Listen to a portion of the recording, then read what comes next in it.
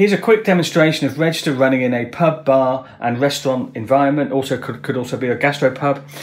This is running on Pax hardware in this case. So here's a Pax E700, a Pax E500, a Pax E800 and a Pax A920. What's really neat about the Pax hardware is that it includes card payment, printing and the ability to run our EPOS functionality, including on this mobile device, the A920, where I've got card payment here, printing here, obviously EPOS running here, really nice tableside ordering and payment device. So moving on to the E800, here's our core register screen. I've got our standard EPOS functionality here.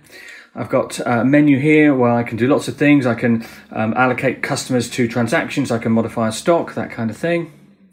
Now I've also got the ability to change price lists, for example. Here I've got happy hour price list. That can also be automatically changed based on the time of day, so 5 o'clock. I'm just going to go ahead and order a half pint of Carlsberg and a pint of Carlsberg.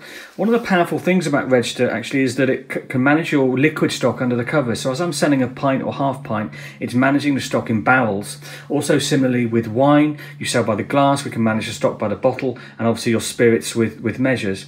A really nice thing about the E800, it's got a customer facing display, so that at the back of it I'm showing advertising images that can scroll through. These can also be videos, and on the left hand side I have the transaction journal, and when I'm outside of the transaction journal the whole screen can be an advertising image. So moving back to the main screen here, I'm just going to go ahead and pay for that transaction on this device. So hit card.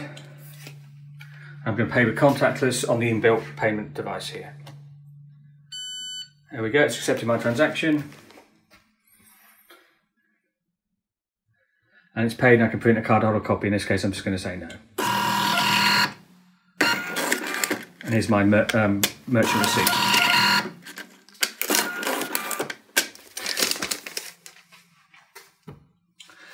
Okay, so now I'm going to go ahead and order, and for the next customer, a vodka mixer. So I'm going to have a Smirnoff vodka, and I want to add a Red Bull. So this shows our modifier functionality for alcohol. So I'm going to add a Red Bull. There we go. Now this particular customer wants to go to a table and order some food, and I'm going to save that as a transaction, and I'm going to save it to table number 1. So that tab is now open and can be picked up by any of the devices here. So I'm going to show it on the E700 here, so I'm going to resume that transaction. So there it is, table number 1. I've resumed it, and I'm going to add some food. So I'm going to go ahead and add a fillet steak. And it again shows our modifiers. We have 2 types of modifiers, one that alters the price. So in this case I'm adding a sauce for £1.50. I've also got list modifiers. These are things that don't alter the price, like I want it cooked medium rare. So I've now added that to my basket. Now I can save that back to the tab, and now it's asking me ready to print to the kitchen. So as soon as I press print, it's going to print to the kitchen printer, ready for the steak to be cooked. Okay, so the customers now received their food, and they've asked for the bill. And I can actually print the bill from any of the devices, but I'm going to show it on the 800 here. So there's the tab, and I've got a print bill button here. I'm going to hit this.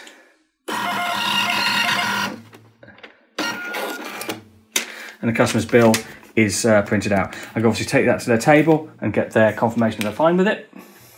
And I'm going to resume that tab on the A920. Now, as I said, the A920 is full functionality. I could also start a new customer if I wanted to, but in this case, I'm going to resume their tab. So there's table number 1, I'm going to resume it. I could add more products to it, except if I wanted to, but I want to pay it out. So I'm going to press pay. Here's our payment screen. I can take cash, I can take card. We've got our quick tender buttons. I can also add a tip or a surcharge. I'm just going to go ahead and pay by card. I'm going to pay by contactless. So I've paid. I'm going to print out the cardholder receipt.